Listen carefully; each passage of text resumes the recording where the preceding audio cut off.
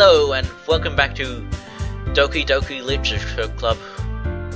Wow, this really isn't turning out to be as cheery as it came across it would be. Oh, well, guess Natsuki is coming over, so maybe that'll be a bit more cheery. On the way home, I find myself feeling uneasy. But it's hard for me to keep thinking about it when Natsuki is about to come over too. I think Sayori is right. I shouldn't be worrying too much, and we're definitely going to have a great time tomorrow. I should just focus on what's ahead of me. Yeah, true. I spent only a few minutes back home, anxiously awaiting Natsuki's arrival. Before I know it, she texts me and lets me know she's outside the front door. Without delay, I open the front door to let her in.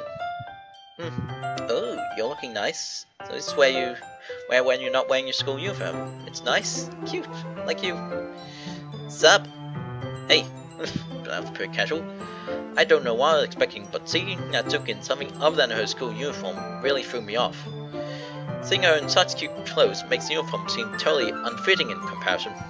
Yeah. Geez, don't make feel so awkward already. But she's wearing cute pink skirt. It's gonna be a long afternoon, so don't be weird just because you're not used to seeing me outside of school. Anyway, I'm coming in. I see you brought a lot of stuff. Natsuki's carrying a large bag that's probably full of baking supplies. Well, I didn't want to come all this way just to find out your kitchen isn't equipped for a job. Well, probably wouldn't be. You bought everything I asked you, right? Yeah, I did. Yesterday Natsuki asked me to buy a bunch of ingredients if I didn't already have them at home, which naturally I wouldn't have. Good. Glad I could count on you to do your part. Well, of course. I'm surprised to hear Natsuki suddenly say that rather than something snarky like she usually does. Could it be that she is a little different outside of school after all? Anyway, let's go to the kitchen. What, you're not even going to offer to take this heavy bag for me? Alright. Where's your hospitality, Mousy? I guess, come on. Since when do I need to be a gentleman? I grab the bag Natsuki holds out to me. Look! This is ridiculously heavy! You're stronger, aren't you? I carried all the way here. Impressive. Are you impressed? Yeah. I see now. Yeah, I am impressed, Natsuki. It seems like I always underestimate you. It's because I'm so small, isn't it? Yeah, I guess. Didn't expect you to be so strong. You jerk, she says with a smile. Natsuki hits a fist in my chest. Oof! Playfully violent. Hey! Your size has nothing to do with it. Do you really hate being small that much? I hate being small too. Eh? It's not like I hate it. I mean, sometimes I like proving people wrong when they only think I'm worth my size. It's fun when I get to be small and also better than other people. But, geez, never mind. What are you making me say? Yeah, what am I making you say? Don't think you can make me talk about weird things just because we're not at school. Are we getting started or what? There's a lot of stuff I gotta teach you. Oh, this should be fun. What? That's a little bit more like you. You're more fun when you just speak your mind like that. Yeah, she is. Hey! Getting all flustered, huh? Now you are treating me like a kid. I was just trying to be nice to you, you know? Oh, and why is that? And just because I don't have a mature and sex figure like Yuri, doesn't mean that you should treat me like... Natsuki catches the word and her face turns red. Natsuki, Forget it. I didn't say anything. I should apologize.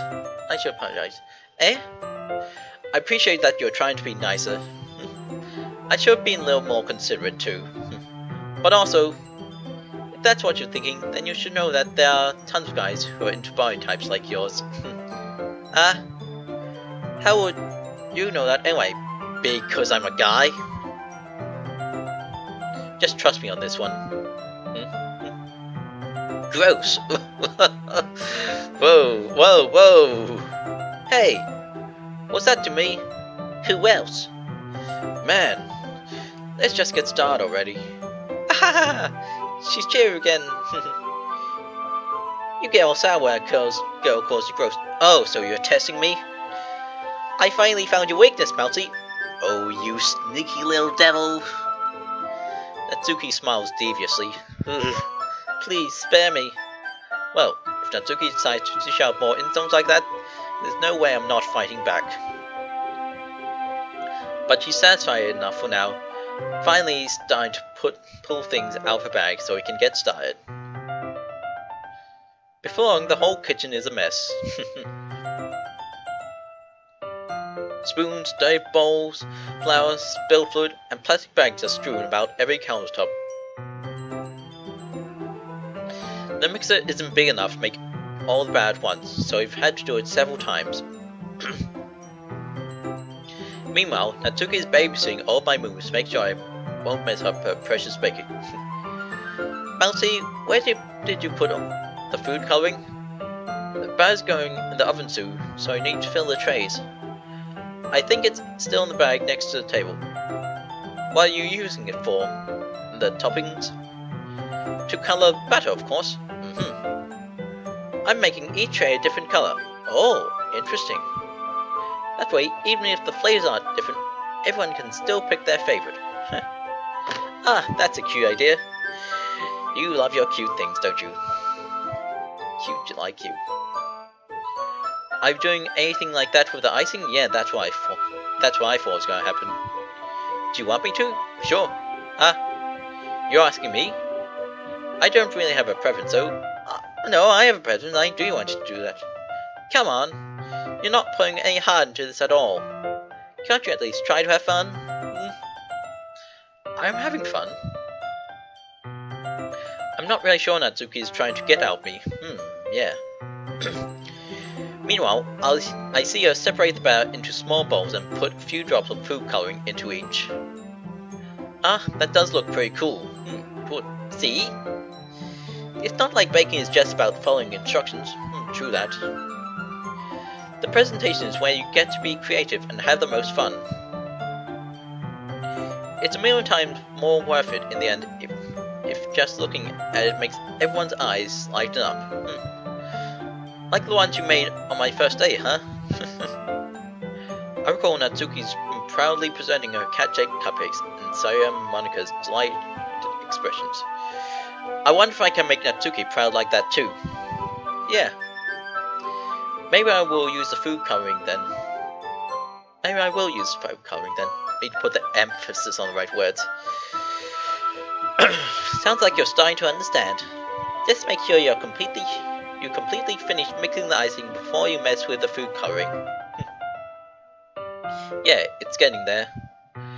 We were using the electric mixer for the batter, so it got stuck with a whisk and a huge bowl for the icing. Eh? The icing's still all lumpy. Oh. Are you even trying? Oh.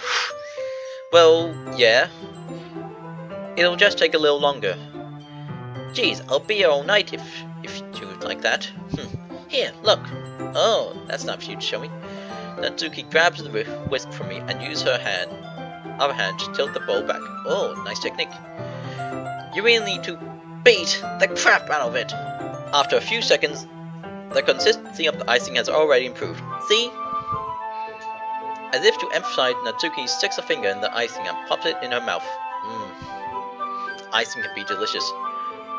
I reluctantly start to do the same. Hey! Natsuki suddenly grabs my wrist.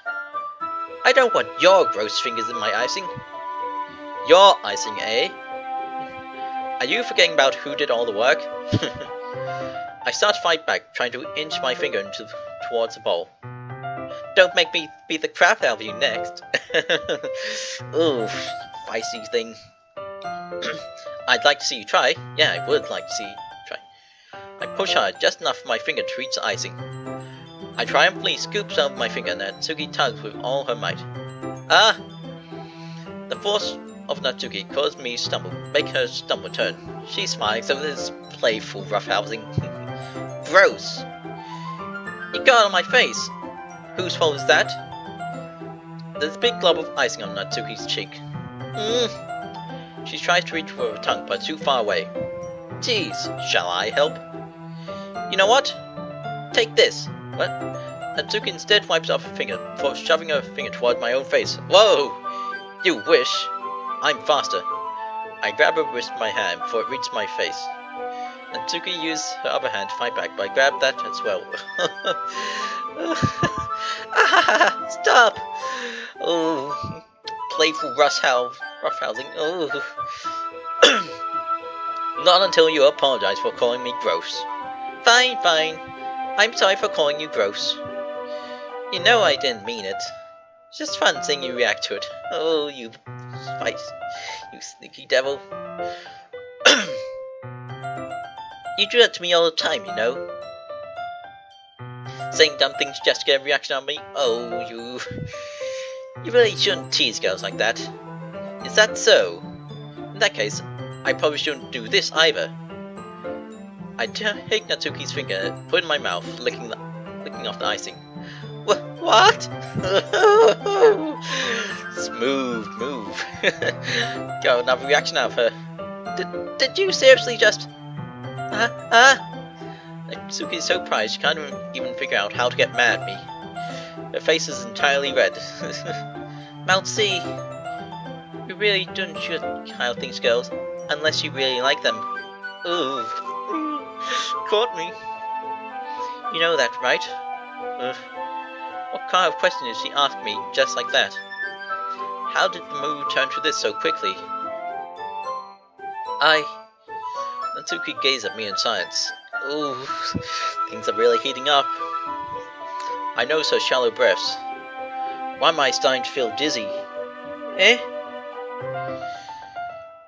Out of nowhere, the fire alarm starts going off. Natsuki rushed over to the oven. Oh, is something burning? I thought you didn't put the cupcakes in yet. No wonder. You left a dirty tray in here, dummy. How could you make a mistake like that? Oh. You should have checked before turning the oven on. Don't blame me for your mistakes. Jeez. Natsuki used an oven mitt to grab the blackened tray out of the oven. She sets it on top of the stove. In another moment, the fire alarm stops. Anyway, I'm putting them in the oven now. Yeah. The tension from the moment before still lingers over our heads. The moment has already been lost. Oh. I watch as Natsuki slides the cupcake trays into the oven. Then, I reluctantly pick up the whisk and continue the icing like nothing ever happened. Oh.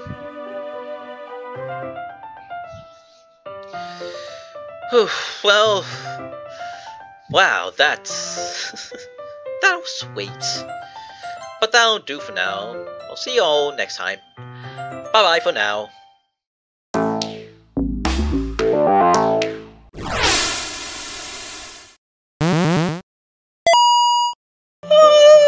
If I didn't get so weak and accidentally express my feelings, what? If I didn't make that stupid mistake, what? Then you wouldn't have been worried about me at all. You better not make it weird or anything. I didn't say anything until you did.